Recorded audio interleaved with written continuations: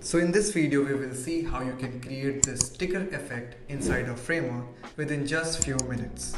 So without further ado, let's get started. Alright, so right now I am on my framer canvas, and first of all we will start just by inserting the ticker component from this plus button. We will search ticker and we will just add it to our framer canvas. I will just make some changes in width and height so that we can experience this effect betterly. You can see these three dots that are running around at the end of the sticker, which just help you in connecting this sticker to the frames that you want to add in. Now here I want to add the infinite text scroll animation. I want to create the ticker effect of it. So I will just create a basic kind of text that I want to animate.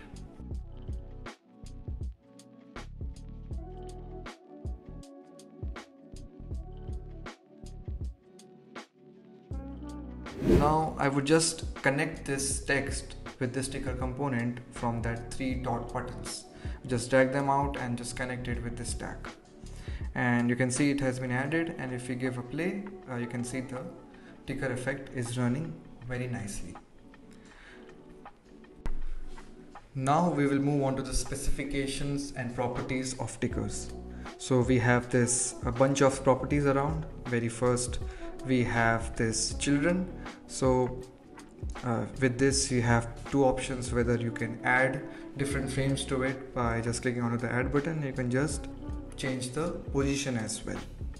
Then we have an option of speed. You can just reduce or increase the speed as well, and you can just see how it's working depending upon what requirements you have. Then thirdly we have an option of direction, so whether you want the ticker from top to bottom or from left to right or right to left, you can just see things, change things around. So as here we can see the ticker has been changed from bottom to top. Fourthly, we have an option of alignment, so whether you want it from top or bottom, so the alignment option. Then we have the normal gaps and padding option, what you want to give in the ticker. Then we have an option of sizing as well, so you want to make the sizing auto or stretch depending upon what requirements you have. Then we have an option of clipping. So clipping is basically for, you can see a small fading effect at the end. If you want to remove it, then you can just remove that effect and see how it's working. So it basically hardens up the edges, and if you want you can just add it back. Then we have an option of hover around. So this basically helps us whether you want to increase or decrease the speed when the mouse is hover on this ticker effect. So as here I have reduced the speed. You can just have a preview, and once it's hovered you can see the speed has been reduced. So it basically is used when you have some information that is running in the form of kind of text or cards that you want users to pay some attention, so you can just give an added on interaction to it.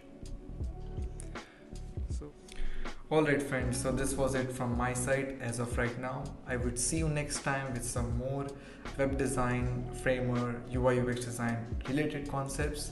And till then, remember one thing: web designing is simple, so let's keep it simple and let's make it simple. Bye.